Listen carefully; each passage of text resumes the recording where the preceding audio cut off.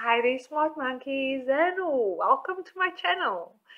This is my little platform where I turn struggling math students into maths masters. But if you have watched my videos before, you probably know this already and you are so over this intro. Please forgive me because for those of you who haven't been here before, I post videos Tuesdays and Thursdays, so be sure to subscribe and turn on the notification button if you want to know when I post any new videos. So in this video, I am going to look at time, and this was a requested video.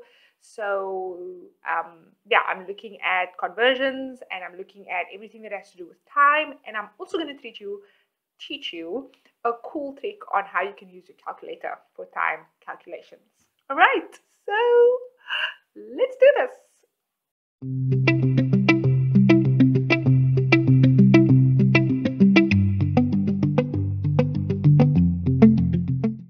All right, so this is our lesson on time, and I'm super excited to get going with this because I definitely think that this is really going to help you guys.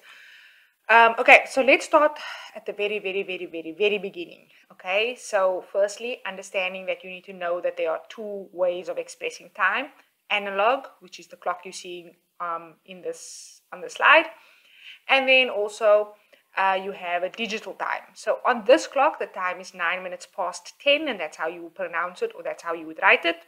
And then if you wrote it in digital format, that's how you would write it, 10.09.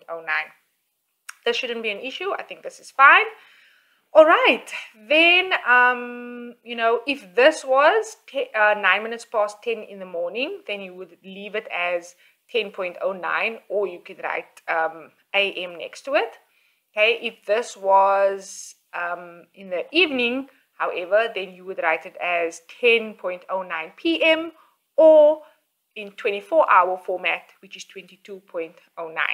Okay, so these formats are important for you to understand, because if you don't understand this, you're not going to understand anything else that we have going in this lesson. Okay, so once we sort of understand that, and you understand the times and different times, which I definitely doubt you guys have an issue with, let's move to time conversions. So time conversions, there's a couple of questions that you must be able to answer and know how to do. And I've given an example on each of them so that you can understand how to go about doing the calculations, and so that it covers sort of all of the sort of nitty-gritty stuff that they can ask you on time, so that you know which methods to use to answer it. Okay, so let's have a look at the first question. The first question says it took Emma 1.45 hours to write an exam. How many minutes did it take her? Okay, so essentially when you're converting hours to minutes, you always multiply by 60. And if you're converting minutes to hours, you divide by 60. So this is a simple question where you go 1.45 multiplied by 60, and it gives you 87 minutes. So that's simple. It took her 87 minutes to write this exam. Now let's look at question 1.2. Write this time now in hours and minutes. Okay, so one way you can look at it, you can see, okay, this is 87. So 60 of that makes it 1 hour. And then I'm left with 27 minutes. So you can go 1 hour and 27 minutes. Or you can actually do the calculation way, where you would say, okay, the number in front of the comma represents 1 hour, represents the hours.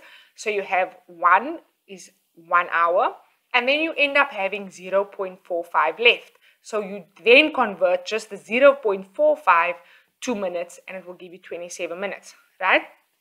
So in total, the answer is then 1 hour and 27 minutes. So it's important for you to know how to go from something in hours and then converting it to hours and minutes, or something in minutes and converting it to hours and minutes. Okay. Another place that you can have a look at distance, speed, and time. I also go a little bit into how to do these calculations if you don't feel confident at the end of this lesson. Okay, 1.3. Malcolm states that it took her 1 hour and 45 minutes. Convert this time to hours to show that it's not 1.45. So Emma wrote for 1.45 hours, right? But Malcolm is looking at this time and saying, wait a minute, it can't be 87, it can't be 1 hour and 27 minutes. If I look at that value, it's 1 hour and 45 minutes. Okay, so now they're showing you to prove that this is not the case. Okay, so they want you to convert the 1 hours and 45 minutes now to just hours. Okay, so essentially the 1 hour is already in hours. So what we need to do is we need to convert the 45 minutes into hours. So like I said earlier, in order to get from minutes to hours, you then have to divide by 60, which is 0.75, right? So that means that 1 hour and 45 minutes is actually 1.75 hours. And 1 hour and 27 minutes is 1.45 hours. So what I'm actually trying to drive home here, grade 12s, is that it's important that you don't look at this and think, okay, this is now given in hours, so this means that what comes after the comma is 45 minutes. Essentially, this is 0.45 hours, and that has to be converted to minutes. Okay, I hope that makes sense. Now, let's bring in the calculator, okay? Now, the reason why I want to teach you how to use the calculator is because it's very easy to make mistakes when you're doing calculations with time. What I mean by that is, let's say they give you a question, you can work on your fingers and say, okay, if it's 2 o'clock and it takes me 5 hours, and I count, okay, 2 o'clock, 3 o'clock, 4 o'clock, 5. But sometimes there's like these weird amounts of minutes or the weird amount of seconds that can really throw your calculations off and makes it a little bit harder to actually get the accurate, correct answer. So what I'm going to do is I'm going to teach you how to use your calculator, your scientific calculator, to actually do time calculations. Okay, so I'm going to go through this slowly. And also, if you don't quite get it the first time, go back. And when you are going through this, please have your calculator with you so that you can see what buttons I'm referring to, and you can actually do the calculations to make sure you're getting the right answers. Okay, so 1.4 says, Emma leaves the examination center at 10:15 and gets home at 8 minutes past 11. How long did it take her to travel home? Now, if you think about this, the long way, or the way that most people will do it, is they will actually just count themselves, okay? They will say, okay, from 10 to 15, and they'll go 5, 20 past, half past, 25 to, and count the minutes in that way. There's no problem with doing that, and if you prefer to do it that way, that's fine. The only reason why I don't teach it that way is because it's very easy to just count wrong or make a mistake. So I feel like using the calculator is a lot more accurate. But if you've never used the calculator in this way, then it's going to take you a while to actually get this right. So you're going to have to make sure that you practice and that you actually have your calculator with you while we're going through this. Okay, so if she gets home at 8 minutes past 11 and she leaves at 10:15, how long did it take her? Now, the way we're going to do this is obviously you take, if you want to know the time between these two times, what the actual time lapse is between these two times, you're going to take the later time and you're going to subtract the earlier time. That way you will find the difference between the two times, okay, and how long it took within that time period, okay? And the way you can do this is first making sure you take your calculator out and make sure, I'm going to show you the time button. Okay, and you know what is the time button on your specific calculator. So, if you have a Casio calculator, your time button looks like this. So, it's got like a circle and then a colon and then a double colon. Okay, so if you have a Casio, that will be, if I say press the time button, I'm referring to that button.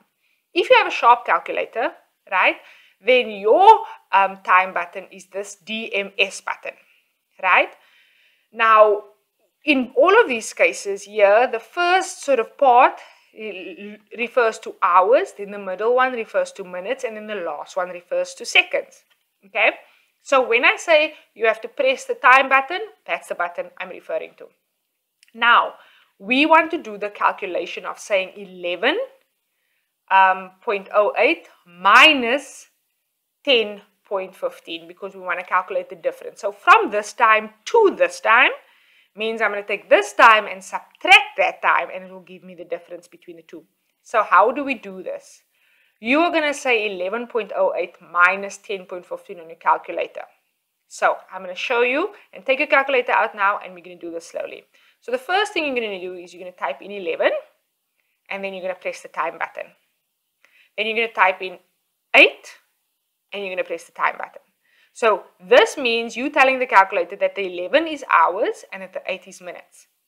And then you click naught and the button, and that is telling the calculator that this is seconds. Now in this question there's no seconds, so I don't have anything written in there. Fine. Then remember we're saying this minus that. So we're going to click minus, and then you're going to do exactly the same. You're going to type 10, which represents the hours. You're going to type 15, which represents the minutes, and then you're going to type 0, which represents the seconds. Please remember to press the button after every single number, otherwise you're going to get an error. And you click equal to on your calculator, and this is the answer that you should get. Now, if it's in the middle, the first one is hours, this one's minutes, and this one is seconds. So this middle part here represents the minutes. Okay, so you've just calculated that from 10:15 to 11:08, it's 53 minutes. Okay, isn't that a nice and easy way to do time calculations? Okay, so the answer here then is 11.08 minus 10.15 equals to 53 minutes. So that's how long it took her to travel to get home. Okay, let's try another example now where we use the calculator. Emma goes to bed at 16 minutes past 10 and wakes up at 23 minutes past 6. How long did she sleep for? Now, grade 12s, when you are doing a time calculation that's over midnight, okay, what you need to do is you need to calculate the time for the day before, and then calculate the time for after midnight, and then add them together. Okay, so you're actually doing a calculation per day. Now, if you notice, she went to sleep at one day, and then she woke up the next day. Okay, so we're first going to do the calculation of from 16 minutes past 10 to midnight. Okay, and midnight, when we're doing calculations with a calculator, instead of going, you know, when it's 12 o'clock, then your watch goes 0000. Now for this calculation, that is actually the 24th hour, okay, of the previous day. So on the day we're working with now, it's got 24 hours in total. So you are going to start by saying, you're going to first calculate this part, and then you're going to calculate the next part. But when you typing in the 00.00, you are going to type the 24 in here, because this is the 24th hour of this first day. Okay, so you're going to go 24, then you're going to press the button, then you're going to click 0, and then 0. So this is now midnight, and we're going to subtract this time that she actually went to bed, right? Which is 22, 16, and then 0, right? And if you do this calculation on your calculator, you will get 1 hour and 44 minutes. So that means that she slept for 1 hour and 44 minutes before it went over to the next day. So this is the calculation for the first day, okay?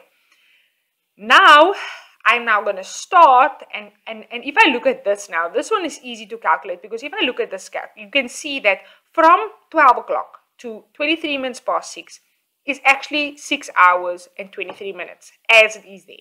So from 12 o'clock till 23 minutes past 6, there's no calculation really required. It's literally just the 6 hours that she slept and the 23 minutes.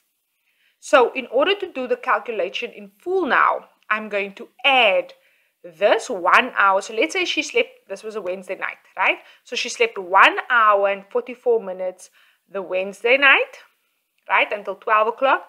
And then Thursday, she slept 6 hours and 23 minutes, right? So to find out how long she slept in total, we are just going to add this 1 hour and 44 minutes plus the 6 hours and 23 minutes.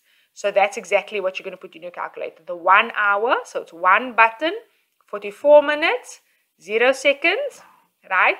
Then you're going to add the 6 hours and 23 minutes and 0 seconds, and then total, she had then slept 8 hours and 7 minutes. So you see how you're reading this. First one is hours, minutes, and seconds. So the answer for this question then is 8 hours and 7 minutes. So from 16 minutes past 10 on Wednesday to 23 minutes past 6 on Thursday was a total of 8 hours and 7 minutes. Now, I know that this seems such a long way, you know, instead of just counting on your fingers, okay, 10 o'clock, 11 o'clock, 12 o'clock, 1 o'clock, 2 o'clock. But I feel like if you get this, and you know, it's really not really difficult to do, but if you get this, then you are guaranteed to get all the time calculations correct. You can always calculate time lapse. Okay. Then let's do one more example. So it says here, it is holiday time and Emma travels from Cape Town to Johannesburg via bus to visit the auntie. She leaves at 16 minutes past 6 in the evening on the 8th of November and arrives at 25 past 11 a.m. on the 9th. How long did she travel for? Okay, so again, your brain is already telling you, first let's do the calculation of the 8th of November, and then we're going to do the calculation of the 9th of November, and then we're going to add these totals together. Okay, so how do we do this calculation? So we're going to calculate from 6:15 to 00. Take note now, because I'm doing this in the calculator, if it's PM, then we have to change the times to, if it's 6 o'clock, then we need to change it to 18.16, okay, because that's the 18th hour of the day. And this is actually going to be 24 hours because that's the 24th hour of the day. So this is the 8th of November, the calculation. We need to find out what's the difference between these two and what is the time lapse here. Okay, so the way we do this is we're going to calculate this minus that, right? So we're going to calculate the end of the day, which is the 24th hour, minus the 18th hour and 16 minutes. So we're going to go press our button, 24 button, 0 button, 0 button, and then we go minus 18 button, 16 button, 0 button. So the key here in this example, and this is why I added it, is making sure that you change the time here to PM, to the 18th hour because it's PM, right? If this was AM, you would have left the 6 and the 16 as is. All right, so that will then give us 5 hours and 44 minutes. So that means that on the 8th of November, she traveled for a total of 5 hours and 44 minutes. Now, how long did she travel the next day? If I just literally have to look at the time, 11:25, so that means it's 11 hours and 25 minutes. So in order to calculate the total time traveled, I'm going to take the 5 hours and 44 minutes, and I'm going to add the 11 hours and 25 minutes. And in total, she traveled for 13 hours and 51 minutes. Okay, so I hope that makes sense to you guys and that you are now able to use your calculator to do time. I am working on a platform where you can get worksheets and download worksheets to practice these with the memos. So I will add that in the link once that facility and once that sort of platform is ready. But yeah, I hope that this makes sense to you and now you know how to use a calculator to do time calculations. So grade 12s, there's that video. I hope you found it helpful, and if you liked it, please give it a thumbs up. If you have any questions, comment section. And if you have any recommendations for future videos or any specific section that you're still struggling with, let me know in the comment section and I will try and see what I can do to help you.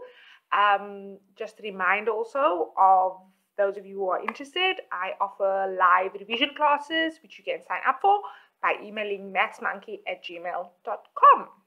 Yeah, then I will see you in the next video, grade 12s. Thank you so much for watching. Bye.